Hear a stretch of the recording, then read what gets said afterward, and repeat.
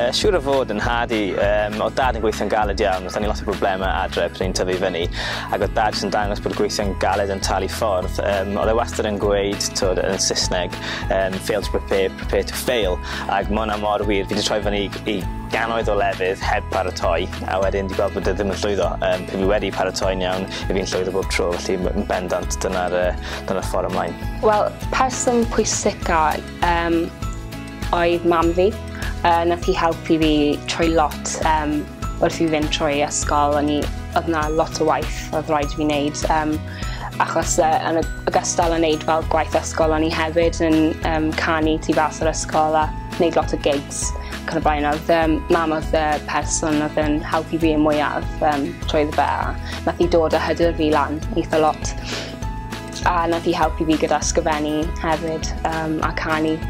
A wedyn yn yr ysgol, os o'n i'n mynd i sôn am rhywun, bydd yn Andy Walters. Fe oedd athro ffidil fi, a nath e fel helpu fi gyda cerddoriaeth yn yr ysgol, a fel gyda theori cerddoriaeth hefyd. A nath e hefyd rhoi fi mewn cyswllt gyda y cynhyrchydd cyntaf i fi gweithio gyda. A nes i recordio EP cyntaf fi gyda fe. Felly, diolch i Andy Walters.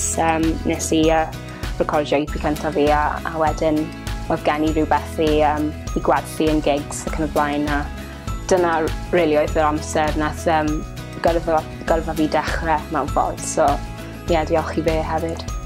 Mae'n swnio'n eitha corny, ond yn arwr fi oedd fy nheulu hi, yn enwedig fy mam.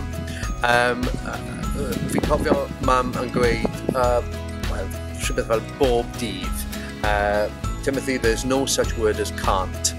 Diolchgar iawn i fy mam am gweud na, ac gefnogaeth fi wedi derbyn pan o'n i'n tyfu lan. Pan o'n i yn yr ysgol, ro'n i'n edrych fyny ar fy mrawd. Mae'n 6 mlynedd yn hŷn na fi ac roedd yn gweithio'n galed iawn ac yn gwneud yn dda yn yr ysgol.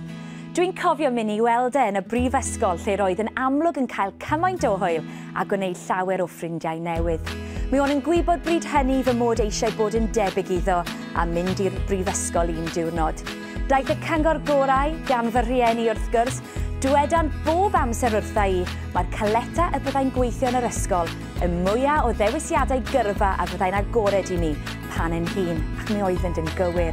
Fe weithiais mewn banc busoddi yn Llundain, cyn i mi symud adref mwyn hyfforddi fel newydd y dirwraig.